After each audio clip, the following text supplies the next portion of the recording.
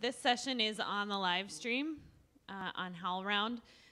So functionally what that means for everyone here is just make sure you have a mic when you're talking. There are a lot of mics around, so it shouldn't be hard, but I know that might feel a little cumbersome, but it's important so that people can hear the conversation. So thanks for coming to this breakout session. And I thought we could start, if you heard me talk, I talked about the idea of community narrative and how we measure the stories that get told about a place or the stories that we tell ourselves about our own places.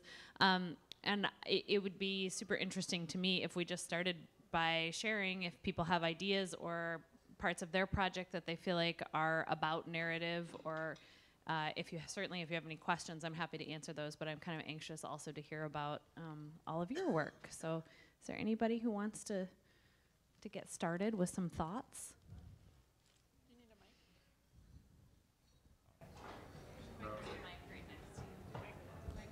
I just want to know if we need that chair right there. That's my friend. Okay, no, I don't know why that's like that. Your imaginary friend? You specifically asked about narrative in the project? I don't think that's on. Yes. Yeah. I'm happy to share the narrative of ours. Is this my question? I don't think it's on. Should be on. Thank you. I think ours is a narrative of pushing relentlessly on the city to do what was right for the community. We took a 30,000 square foot parking lot that the Seattle Police Department used, surrounded by a razor wire fence right next to massive transit investments. And it had the police department there, and of course all the city and union issues around that. And over 13 years and through 2 neighborhood plans, the neighborhood specifically called out activating that space. And it took us 4 city mayors to get there, but we finally got them to allow us we're developers, to redevelop the space as affordable housing and art space.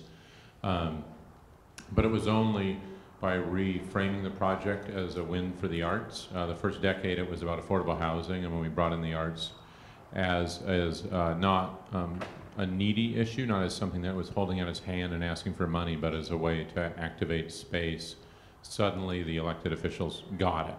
So it was that, plus marching down to City Hall with the Chamber of Commerce, the Community Council, the head of a couple of arts organizations, and all showing up with a unified voice and saying, this is a community priority for us. So framing it both as a win for the whole community and not about our desire to develop more property was finally the narrative that got the city's attention.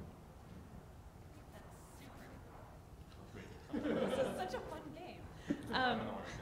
I think that's super interesting to think about how sometimes narrative is about finding the big win for the community or finding the big sort of inflection point. For us, it was much more about how do you create lots of little opportunities that together make up a narrative.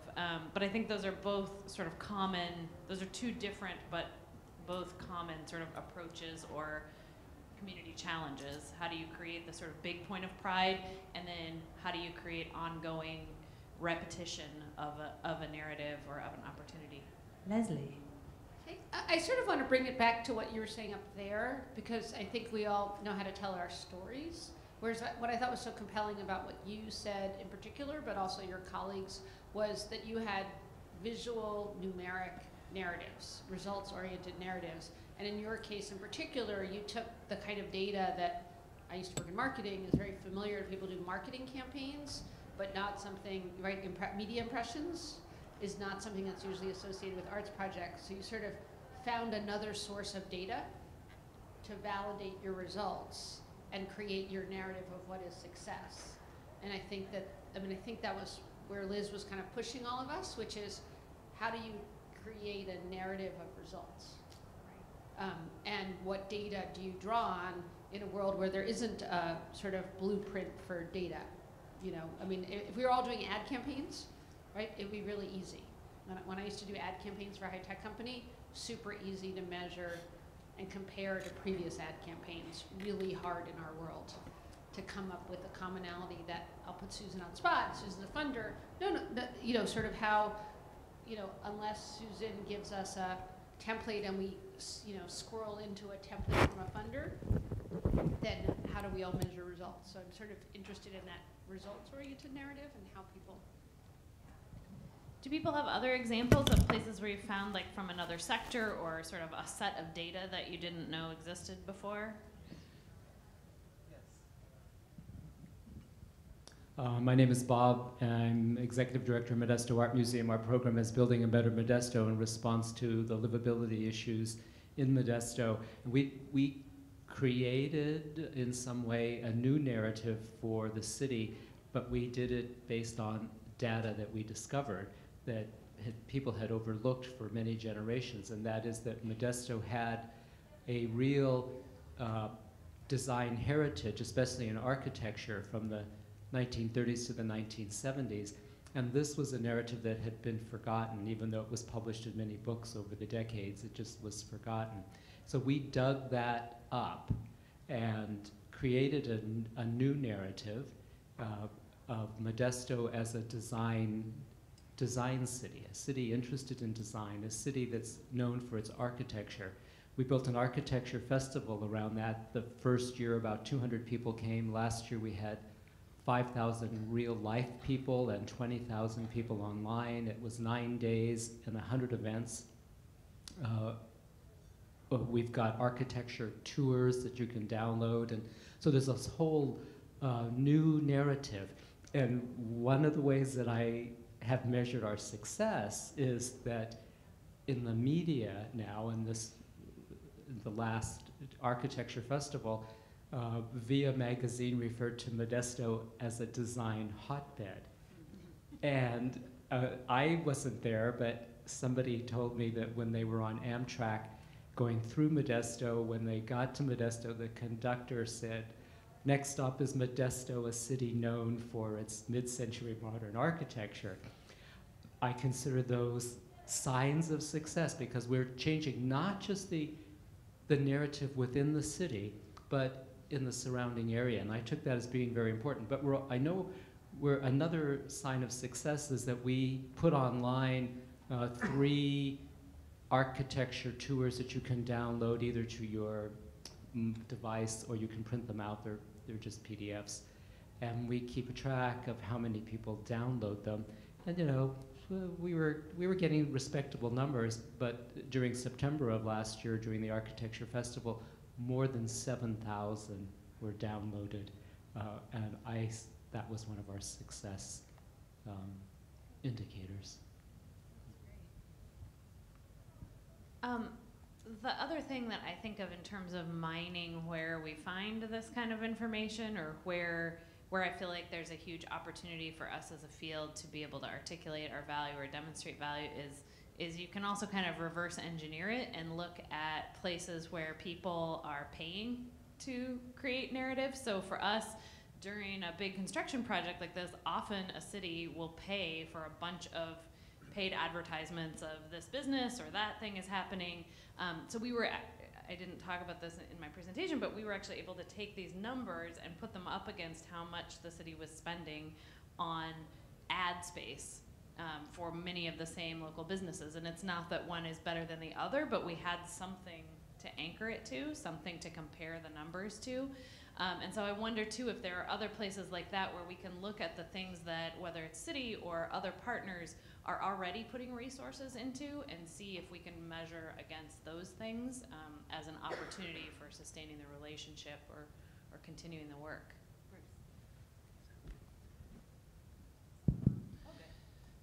And this isn't an example of that, but you're an example maybe of the earlier thing, which is our work is, we don't have enough structure to have anybody really in charge of marketing, and I'm a member of an art group in Anchorage that calls itself the Light Brigade, and all our work is time-based and site-specific and one-time only, and we've kind of discovered that our best marketing strategy has been to keep our plans really quiet. And that has actually worked really well. It wasn't what we set out. It wasn't the way we set out to approach it, but it's worked. And one of our goals is to just get people talking about creative placemaking and to get people in our community discussing what it means to live in a city that's becoming really increasingly vibrant and active around art groups going out and doing staging urban art interventions in the community rather sort of spontaneously. We want people to discuss that. And we're not sure where the discussion's going to go or how to guide it, but we want to know if they are. And so the easiest way to do that is just to track hashtags. Every time we do something, every time we have an event, every time we stage an intervention, or there is one that some other art group is doing locally, you just start following it, and the next thing you know, you start to accumulate these clusters of buzz that are very, very, how shall I say, quantifiable. and you just have to tie them back, because they always go like this. They always have a, they build, they plateau, and then they fall off, and it always corresponds to the week before, the day of, and the week after, and it just makes a really beautiful flow chart. I think that's super smart, and I think that, or counting media impressions, they're ways of making, those are sort of proxies or ways of making a community conversation more visible. So the proxy there is that you would assume, if people are talking about it on Twitter with a hashtag, that there's also an in-person conversation happening that probably follows that same arc, but those tools make it easier to show it. Yeah. We're trying to track in New London, Connecticut. It's a seaport town with ferries, transit, everybody. We want them to drive to and not keep driving through. So we're trying to do a public art project that counts, like how long did you stay and did you see these shops and all of that. It's just a lot of places I work have the problem of people just driving through.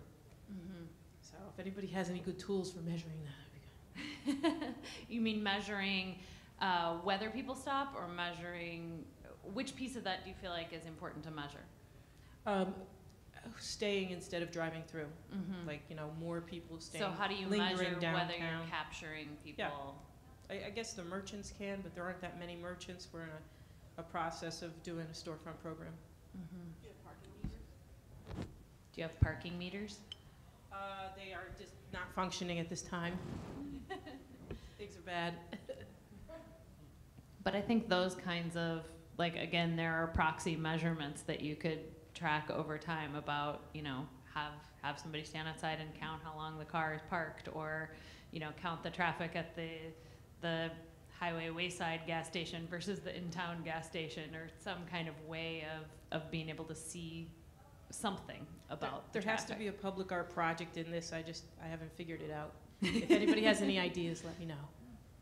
I like the idea of gas station residencies, I think. Other ideas, questions for each other? I'm certainly not the expert here. I have one thing to add. I'm from the Lanesboro Art Center in Lanesboro, Minnesota, and our town is 750 people. And so all of these big numbers and metrics and data, we don't have the resources right now to do that. But more importantly, it doesn't really matter to a lot of our stakeholders, because they don't want to see numbers. They want to see more kids in the school district. They want to see more businesses in the vacant storefronts downtown. And so I'm just thinking, personally, I know that there are people who move to Lanesboro because they like the culture there. They like that we're doing stuff. They like that there's a world-class art center and theater there right in this rural place. And they have told me, there's this couple, they have 3 kids, they moved to town, and they have said, we wanted to come here because of what you guys are doing. But it's really hard to sell that, one example, as a reason to believe in the project. So I'm wondering if anyone has any good ideas for platforms to showcase examples like that really do make an impact on people. And I've brought this up in talking with some of our legislatures and things, and they're really interested in that, but really showing the measurement that those types of things can make. I don't know if there's any similar situations or anything that you could add or help me try to figure out how best to describe our situation in things like our interim report, or in future grant proposals to more economic-based projects. Do people have ideas? Anybody have ideas for Courtney? I don't know how you would put it in a interim report necessarily, but I think the resources of, I love the story of those people, and being able to capture that on your iPhone and make a little movie out of it, testimonial movie that could be, and then you could transcribe that, I suppose, in a report. And where do you think we should share that information? Maybe that's the bigger question. Who needs to know about that, and how do we make that more visible? I guess that would depend on who the audience is. I mean, in terms of what you're trying to use that tool for. Is it to get more people involved? Yeah, I guess maybe it's just to bring more legitimacy to the project, or to the notion of getting people to move there. I guess like that's maybe, because that's the ultimate goal. We want our town to survive, and so we need more people to move there, because that family brought 3 kids to the school district, which is incredible in a town like I'm from there, and I graduated in a class of 25. That was my graduating class. So it's just a very interesting way to kind of look at how our town is surviving. So I think visuals are really helpful. We need to get a new website, understanding sexy new website. What the program, or what do I get by moving to this city? How is my life going to be enriched? And having people talk about it, showing what you're doing. I mean, those are all, that's a great way to do it, I think. I think you can also, looking at Brian's work in Cleveland, to be able to do a community perception survey. In some ways that's an easier task in a smaller community. I mean, you could get a pretty significant portion of the population probably to fill out that survey. And the other asset you have in terms of sort of proximity in a more statewide community in Minnesota is you could also survey people outside of Lanesboro who live in the Twin Cities or Duluth or Mankato about their perception, because I feel like your work has a reputation that stretches way beyond Lanesboro. So to be able to share that outwardly, but also share it with community members, I feel like that's particularly meaningful, to be able to say people all over the state know Lanesboro because of this work. They know that this is a good place to live, an interesting place, a place with these assets. Sometimes we've done a lot of work where we're both trying to tell the story outwardly, to sort of from a more marketing perspective, but also to reflect that story back for the people who are creating it, I think is really important. The other project that came out of Brian's work in Cleveland is that they did this really great postcard project that Brian showed, where their goal was the same, to try and get people to move there, and they sent postcards to artists in New York and artists places all over the country that essentially were ads for Cleveland and for their neighborhood, that were about how affordable it was, what a great place it was, and it really worked. They've sold those houses partly because of their sort of outward reaching philosophy. Hi, I'm Jessica, and I had an ArtPlace grant for the Building Imagination Center, and one of the things that we did is we brought in video artists to make movies with the community, about the community. So it was a way of showing people outside of the community what we have to offer, but it was also a way to show the community itself what it's already doing, and then putting those things on Facebook and on Vimeo, and updating the Wikipedia site about our city. All those things I think work together.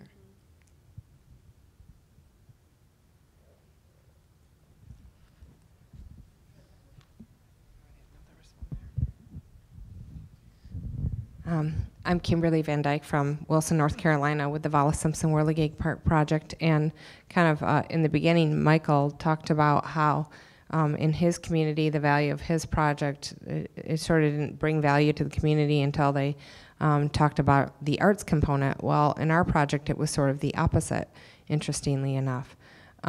So when our project started, there were a lot of people in the community that didn't find value in the project because it was art, or it was about art. And so that we had to find, we knew that we wanted to use the project from the beginning. Our intent was to use the project not only as having value in and of itself as the project, but also we wanted to use it as a catalyst project to revitalize the geographic area around it. And so we had to sort of craft the narrative around job creation, business starts, private investment, and that type of thing. And so our value came really when we were able to start to quantify all of those types of things, which, I'm a big fan of collecting data that already exists. So you can very easily pull number of building permits and value of building permits in a certain geographic area. You can very easily pull things like business licenses, how many business licenses were pulled.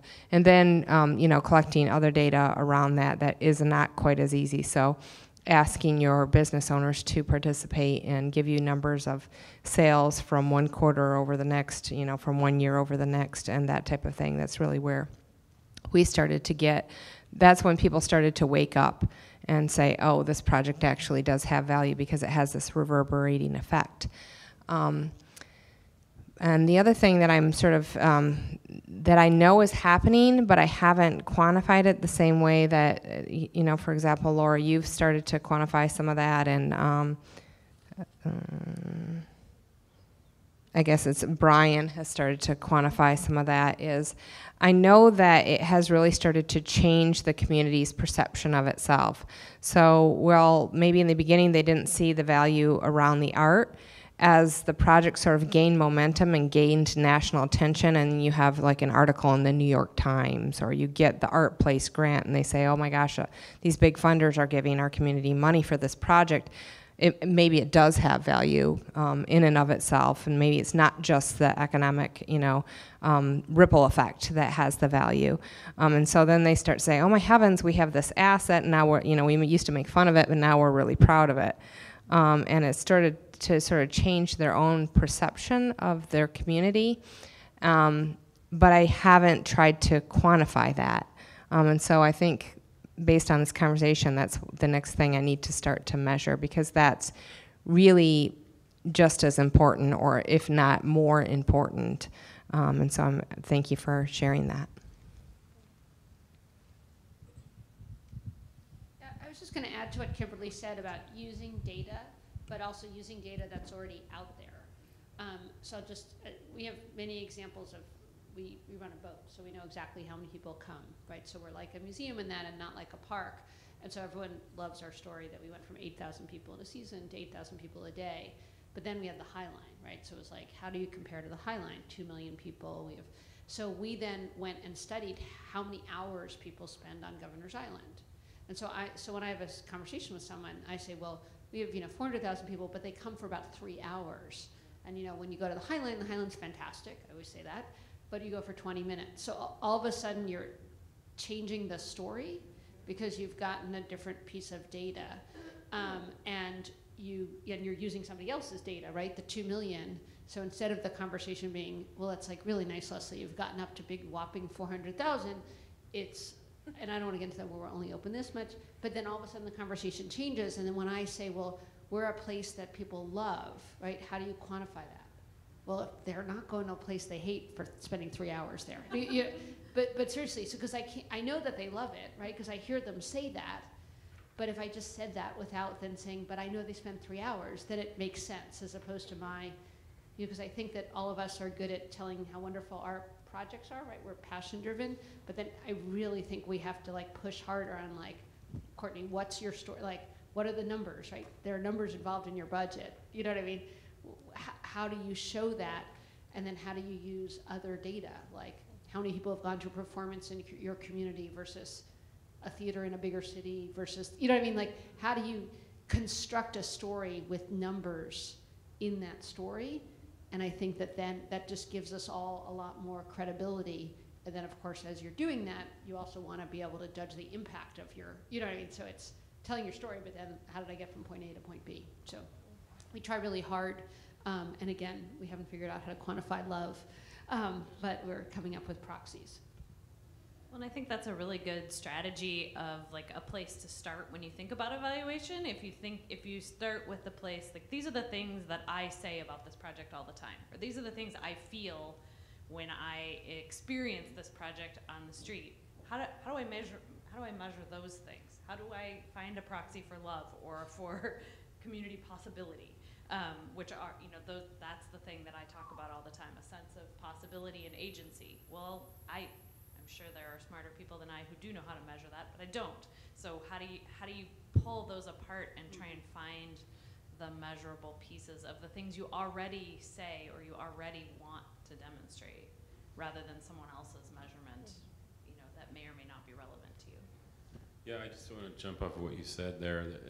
I work in the theater, and the theater is, again, one of those, okay, you can see how many people showed up to the theater. You can survey them after and ask them what they thought or how they were engaged or what motivated them to buy a ticket or how they were engaged with the piece. But we're actually trying to think about now, I'm from Perseverance Theater in Alaska, and what we're trying to figure out is how, basically where does the story begin of the engagement with a piece, and where does the engagement end? Like, it doesn't begin when they show up at the theater, it actually starts before that, in terms of being interested in that particular story. And we do a lot of, it was funny when you were talking about narrative, we do a lot of stories about Alaska or about the people of Alaska or stories that have impact in Alaska. So those are really interesting ones to measure in terms of their impact. But I'm really curious about, and I don't know the answer to this, but it's just something I'm starting to investigate, is how, once they leave the theater and they have the conversation in the car on the way home, but what's the next thing? Does it impact, I just directed this play by a playwright from Anchorage, and she was in the quilting store one of the next days, and she heard these two women talking about the performance, and she felt like she had to hide behind the thing, the shelf, because she's like, but then she realized she was the playwright, and they actually don't know what she looks like probably, but she was hearing that conversation, and so those conversations are really difficult to measure, like in terms of what actual impact does the story or the engagement that they had with the piece, besides them coming back and seeing another play. But that's not really what I mean in terms of taking the story that they listened to or experienced, and how does that go forth in engaging in their lives. Yeah, so it's just an interesting question. It's almost the same as love, but yeah, it's just something pondering, and yeah, I'm not smart enough to figure it out. So if anybody has any thoughts on what they've done post, activity to see what the long-range impact has been, that would be cool. I want to echo in on that, because I often try to track changes in attitudes and behavior, and I think those are really distal outcomes. I've been going through this kind of soul searching with what does that mean? Can I really deliver on the fact that any intervention, any engagement that we are doing will lead to a change in attitude or behavior, or will we be in existence long enough to see that or see that come to fruition? So like you, I'm measuring those proximal outcomes, those things that I can measure right away, that, seeing people come back, repeat engagement, a follow-up phone call, and an email, and then trying to latch those on to some other larger community goals that some of my stakeholders are implementing. So with us having so many partnerships with city and county government and things around quality of life services, where our main partner is a neighborhood works community. So how can we tie into those and say that, well, maybe we were not the direct effect of that, but we partner with this organization in order to get there? Because I think those distal outcomes can be very frustrating, and it could be really, it can slow you down to a point where you almost don't feel like you're having any success, because in our community, it's huge about if you're educating students that you're contributing to 90% graduation rate at the lowest achieving high school. And it's like, how am I going to be able to tell you that I actually did that working with a kindergartner? I mean, it's that far away. But thinking a little bit more realistically about what are those proximal outcomes, what are those things that we know increase attendance rate, increase attitudes of engagement, coming into school when we know that you're there on a, they know you're going to be there every Friday, so the kid shows up a little bit more on Fridays. These are the things that we have started to change the way that we're looking for these outcomes and then beginning to report out. And I don't know. I mean, I want to know what's happening 10 years down the road, but I just don't know how I'm going to get that data or where it's going to live. And I think that's something really important, but we can't lose hope or faith that, we won't get there. So just want to say that. I think that's another, another challenge of probably all of our work, certainly for us, is that we're working within systems and ecosystems of a lot of people and a lot of challenges, and it's really hard to draw those straight lines. Yeah. Like Liz said, the sort of causality piece of like, I did this and then this happened. The end. And especially when you're working on trying to sort of change whole systems, that those kind of direct, the logic model sort of way of working doesn't always follow. I've recently become really interested in where there is existing sort of bodies of knowledge and research that we might be able to hook onto, either as sort of a preamble or the end piece. So just as an example, there's a local foundation in Minnesota called the Wilder Foundation, and they've done this great body of research about how social connectedness and social bridging leads to physical health outcomes for neighborhoods.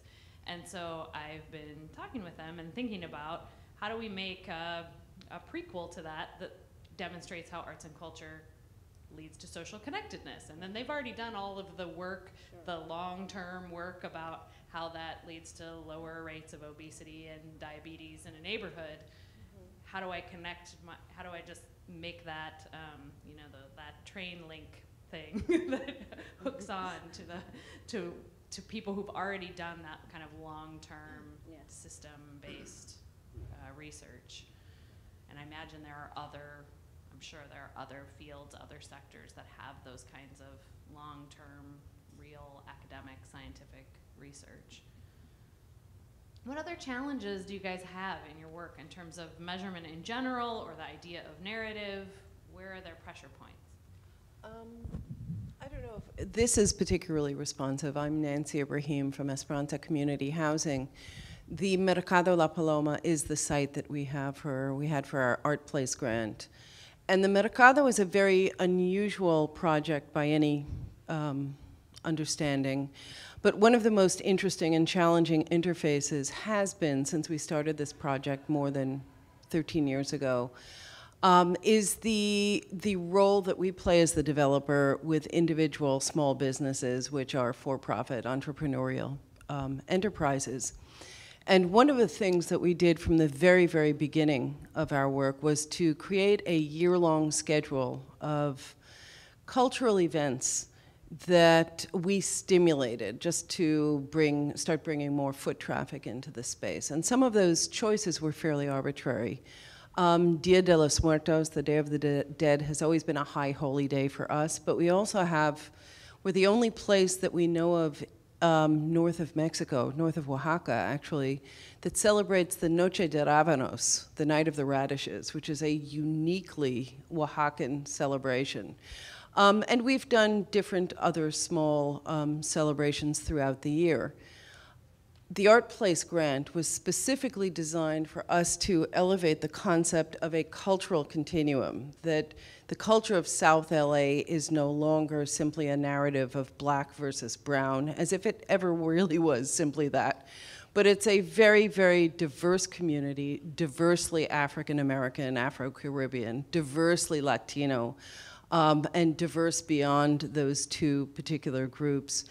And one of the things that happened that we were extremely excited about that is part of our post-ArtPlace and continuing measure is the fact that those 6 high holy days of the Mercado now that everybody will rally around have been owned by the vendors.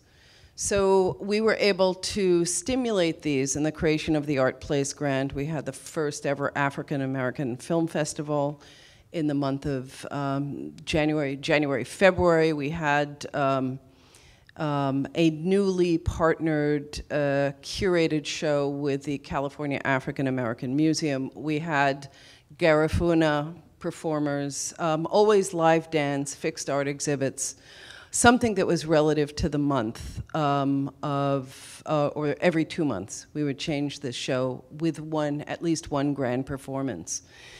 One of the things that happened is that our Thai business, which is a restaurant that occupies a restaurant and does a brisk business, had been on the verge of leaving the Mercado and returning to Thailand because of family issues. And because we celebrated the Thai New Year as one of our festivals, it gave them a place of ownership there that they had never really realized before. And somehow the commitment that this was a place that could, in South LA, where the Thai New Year would be affirmed and celebrated and claimed and developed, was something that was profoundly meaningful for that particular group. Each of the different entities has claimed a particular day that the whole Mercado will celebrate around. So the month of the Yucatan, the month of Michoacan, Day of the Dead will continue to be celebrated, the Noche de Rábanos will continue to be celebrated, but now as a regular year, the Thai New Year Festival will be celebrated. The newest member of our tribe is Asla Ethiopian Vegan, the first Ethiopian restaurant in South LA, and brilliant food and a very charismatic and wonderful family. And they found the Mercado through our ArtPlace grant and fell in love with some of the performances that they experienced there and wanted to make it the home for their business as well. So these are more narrative measures of the success, but a lot of it has to do with how deeply invested these business folks are, having invested everything in a business, but also getting re-energized around cultural manifestations that they're playing a bigger role in. So that's a big part of it. I think in terms of the external narrative, I still rail in the press when I see us referred to as a food court, because we're a very intentional community. It's not meant with malice, and we do observe the hits of the press, even if they're not our narrative. But it's those more meaningful claims of ownership and ownership stakes in the Mercado that make us feel as if we've really created something with many, many deep roots. So I love that, and for me it provokes this question about community ownership and how we measure that, how you measure people's investment in a place and their ownership or agency in a place. Does anybody have? I have a story for that. Stories, yeah. ideas? So my name is Boston from Perseverance Theater in Juneau, a town of 32,000 people. You can only get there by plane or boat. And over the years, there's a story that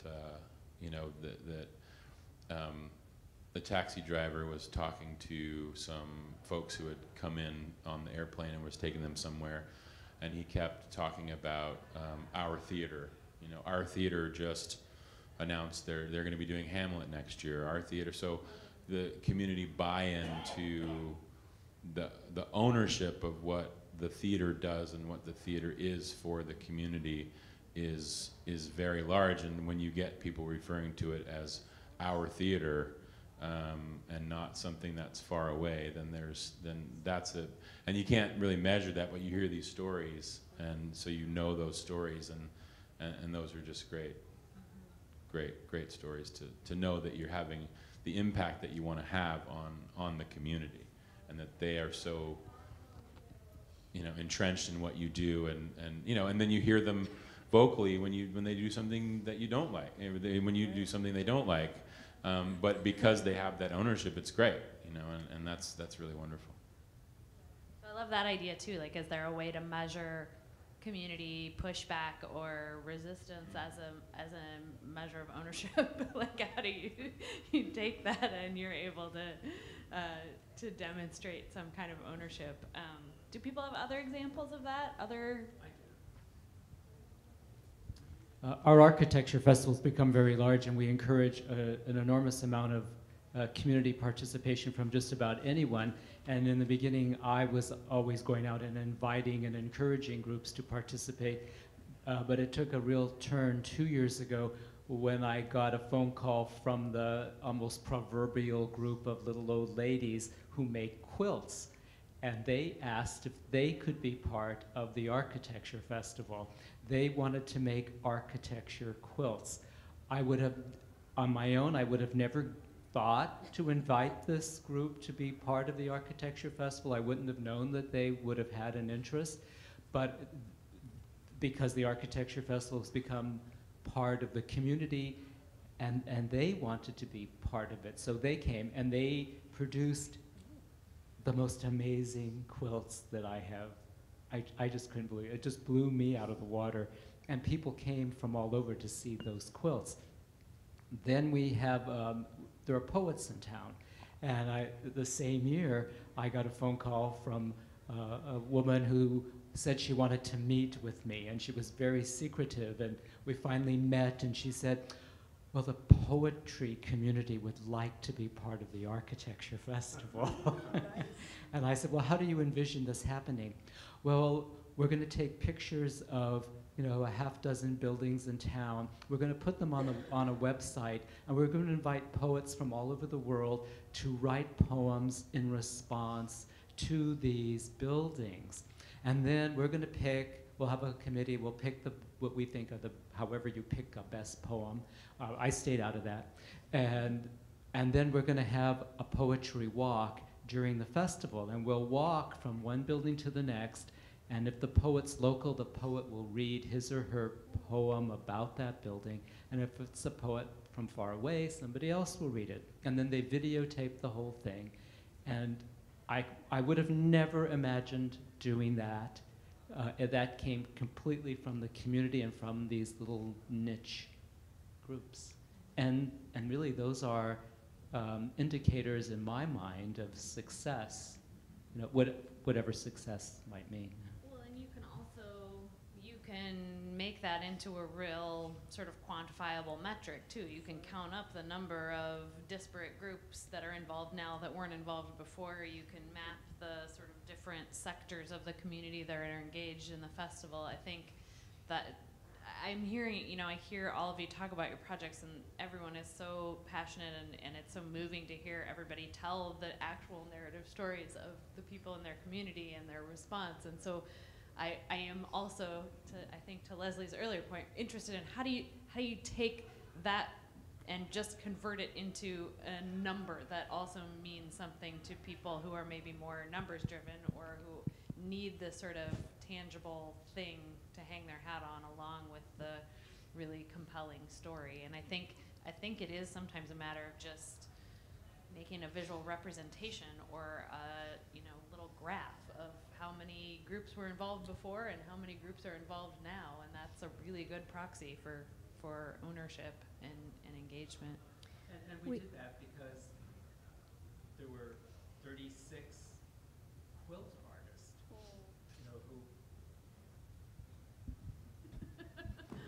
we could, we do count the number of people who are involved and the number of artists who are involved. So suddenly we had 36 quilt artists, and I think it was 70 or 80 poets who were involved. How many hours of inspiration you We should count the hours of inspiration. hours per quilt and per poem that your festival That's right. I wouldn't have thought of that. Sure.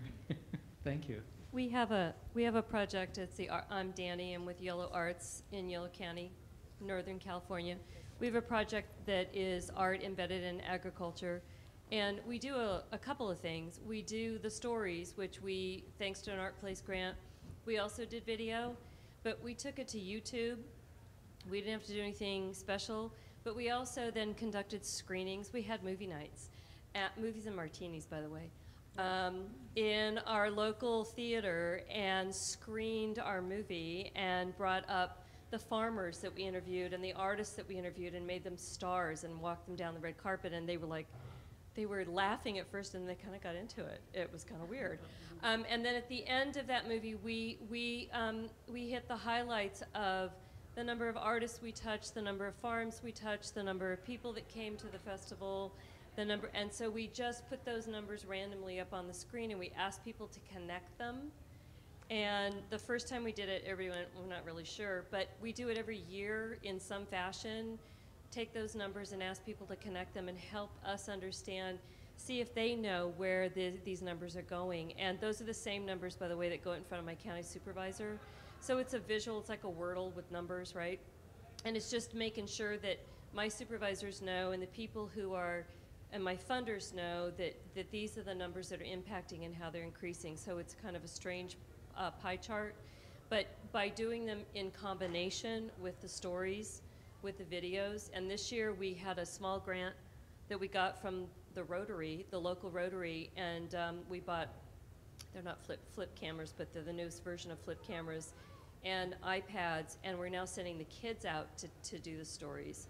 So now we're doing this cross-generational youth interview of a farmer and an artist, and then the kids are putting these stories together in their classroom. So it's digital art in the classroom, but it's also helping them learn more about their place and why this program is so important. So those are the ways we're trying to tweak the stories with the numbers on top of it.